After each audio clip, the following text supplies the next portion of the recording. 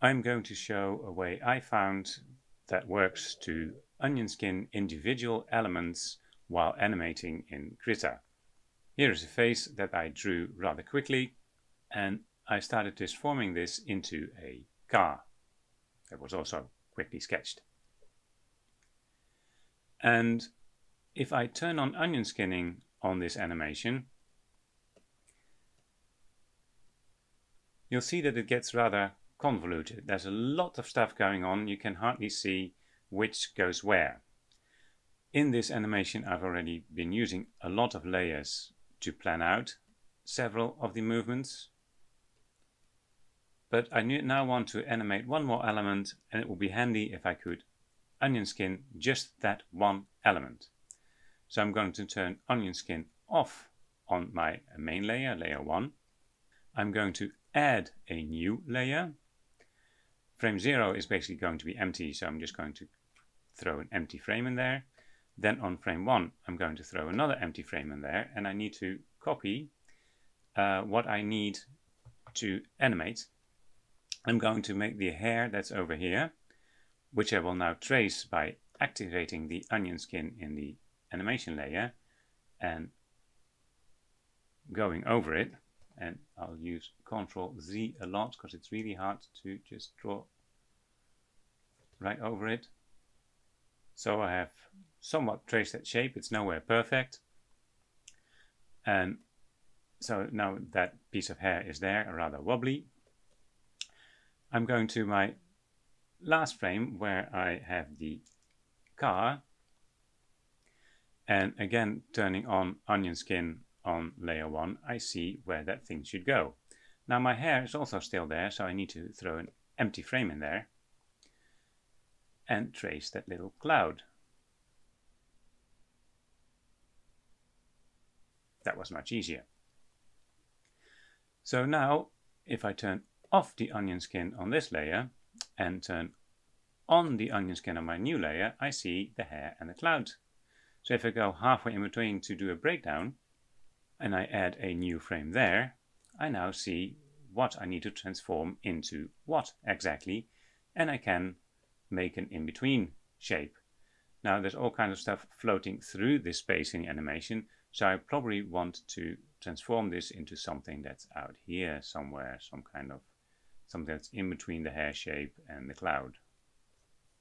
That may be a bit too thick, so let's do something like this. So we've got a breakdown going from one to the other. And then going halfway between those and adding yet another frame, I can now see I have to go from this shape to that shape. So I will figure out a way to make that happen. So it should probably go a little bit like this.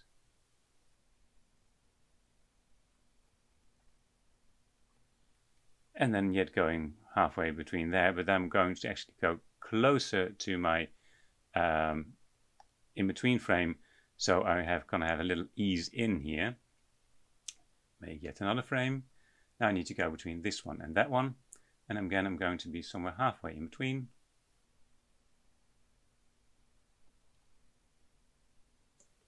Something like that.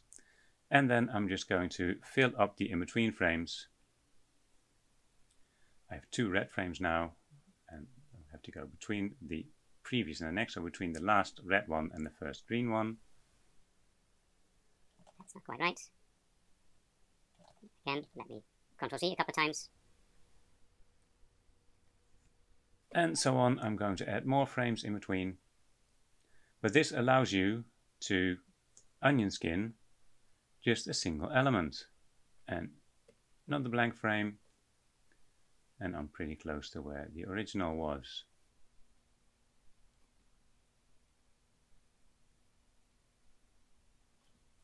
And if I play that,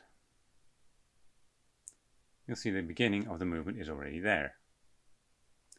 And then it stops because I didn't paint those frames yet. So let me just start painting all the other frames in.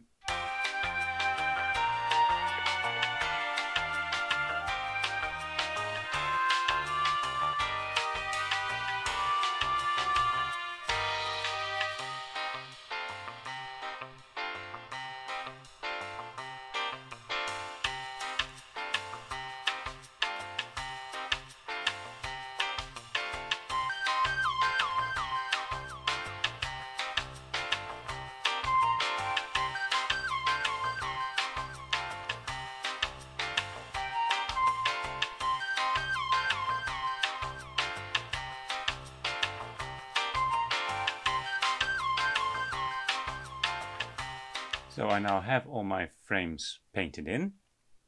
I can see what that looks like. Well, it sort of works. It's crude, but it works. So you notice that the first, if I just show the layer I just created, the first frame and the last frame are actually empty on this. It shows the last frame as a continuation of the previous frame, obviously. I could put a blank frame there and you see there's no actually a last frame there. So this is now a separate layer with the new element. That's just which I could onion skin separately and still see nicely what the movement is on this part. Now once I'm done and I'm happy with it, I can actually right click on that layer and say merge with layer below, and it just becomes part of the animated sequence. That didn't quite go that well. I have to turn the layer on to merge it with the layer below. There we go. It merges with the first visible layer below. And then there's just a few more elements to animate and I'll have my guy transform into a car. And next time I'll take more time to make my keyframes because I've been working way longer on the transformation than on the creation of those two silly keyframes.